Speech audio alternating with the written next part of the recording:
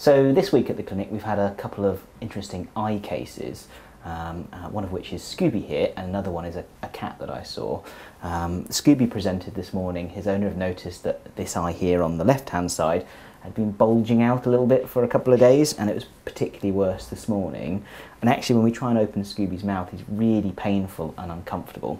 So we've had him in today and we've run a few tests, and what we've done is we sedated him, and we had a good look in his mouth and made sure that there was nothing that had gone up behind the teeth, behind the eye. And we've also ultrasounded his eye, and we can see on this eye that there's a pocket of fluid behind it, and that fluid is pus. So he's got an abscess behind his eye, and usually that's due to a foreign body, something tracking down the side of the eye. Now we've had a little look and we can't find it, and we're hopeful that maybe just with medical management of antibiotics and anti-inflammatories that he'll make a full recovery, but if not, he'll have to go for a CT scan and specialist surgery.